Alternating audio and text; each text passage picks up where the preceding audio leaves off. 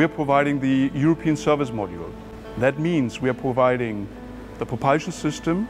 We take care of the heat which has been generated, and we are making sure that that heat gets radiated into the outside. On top of this, we are generating power. Our solar array wings are producing that power. We are conditioning that power and deliver that to the crew module and deliver that to the batteries which are located inside the crew module. And finally, we are also providing what the astronaut need to have to live. That's mainly water, and that's oxygen and nitrogen to generate the atmosphere in the crew module itself. We can see here the auxiliary thruster, which are red. We have 8 of them coming from Aerojet.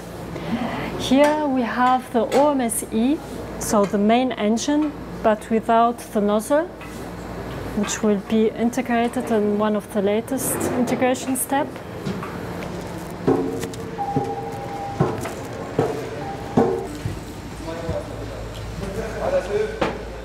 This and this are the reaction part of the reaction control system. So this cover, it's not part of the flight, so it will be removed before the flight.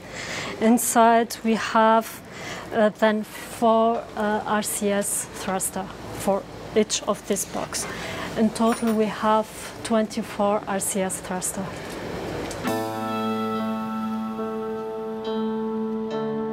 We are now finalizing our integration, and we are finalizing our test phase up to our pre-ship review date. The radiators are part of our thermal control system and playing a vital role in there.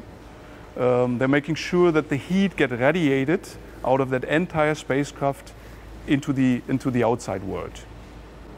What does it mean for us? We are closing the ESM. That will be the last time here on Earth that we have a chance to look inside the vehicle. And then afterwards, as soon as we have installed the radiators, we will continue our testing, which is mainly the TCS, the thermal control system test. So we will have our fluidic pump in operation, make sure that the fluidic loop is getting filled up with our coolant fluid. We're preparing ourselves to be ready for shipment, and we're preparing ourselves to be ready for the final integration with the rest of the vehicle. And then we are ready for a test campaign in the US so that the vehicle can be put onto the launcher, and then we are ready for flight.